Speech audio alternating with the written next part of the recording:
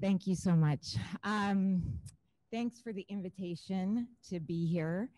And thank you for your flexibility as I was running on Zoom meeting time this morning, I think, rather than in-person meeting time. Okay. I was 9 years old. I was in the back seat of the car as my mom drove us to our new home in a new town several hours away. My parents were divorcing, and we were leaving the farm I was raised on. I don't remember exactly what I said, nor do I remember my mother's response. But I do remember thinking that this was the one good thing about my parents' divorce. I would not have to see him again. We would no longer be dropped off at his house to be babysat by him and his wife. I would no longer have to hide my secret. I finally felt safe enough to tell. My story is not unique. Every 68 seconds, an American is sexually assaulted. Every 9 minutes, that victim is a child. Sexual violence knows no boundaries. It happens to people across all genders, ethnicities, ages, and abilities. Additionally, people in vulnerable populations, people of color, incarcerated individuals, those with physical and developmental disabilities, and transgender folks experience sexual assault at higher rates and experience greater long-term effects. There are many reasons why victims don't tell. Self-blame and shame are two central reasons. We live in a culture that holds victims responsible for what happens to them. Conversations center on the behavior of the victim, what they should or shouldn't have been doing, wearing, or places they shouldn't have been. Sexual assault is the most intimate type of violence, leaving victims in shock, then with feelings of fear, pain, guilt, shame, and anger. They find themselves in a culture that criticizes their behaviors and excuses those of the assailant. Returning to my own story, nothing happened when I told my mom. Due to her own history of abuse that was never addressed, she was unable to provide me with the help I needed. At age 26, shortly after moving to the Central Coast, I finally called the local Rape Crisis Center, which is now Lumina Alliance. It was one of the hardest things I've ever done. My sister, who was also victimized, and I both suffered various long-lasting effects from our abuse, including PTSD, drug abuse issues, and additional sexual assaults in our teens. Again, our story is not unique. 33% of victims contemplate suicide, 94% experience PTSD, and victims of sexual assault are 10 times more likely to use illicit drugs. The response of the first person we tell is hugely impactful.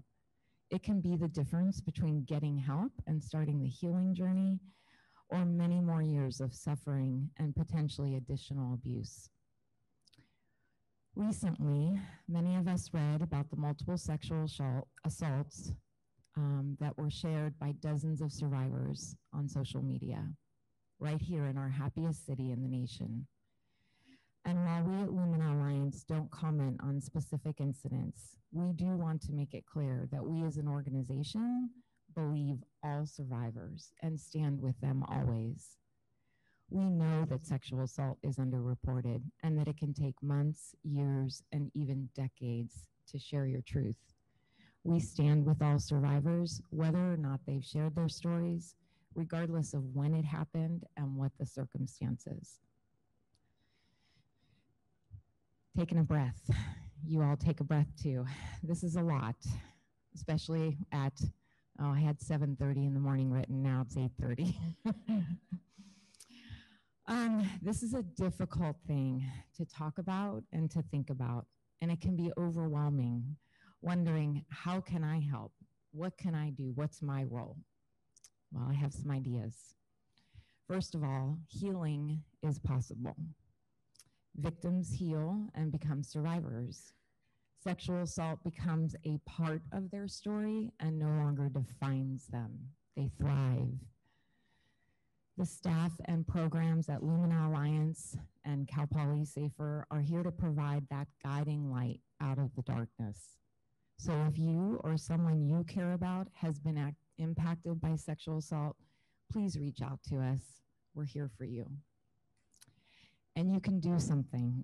You can help create a community that supports victims and makes them feel safe to tell their story. Here are a few easy steps you can take to change the conversation. First, start by believing. Help to create a community where victims feel safe to tell their story. Tell them it's not their fault and that there's help available. And then refer them to Lumina Alliance or to the SAFER program at Cal Poly. Speak up when you see someone engaging in harmful behavior. That behavior can look like blaming victims for what happened to them, or even something as seemingly harmless as making sexist jokes.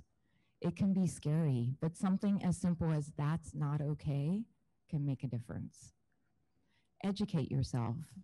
Check out the Close to Home program at luminaalliance.org to get involved in preventing sexual violence.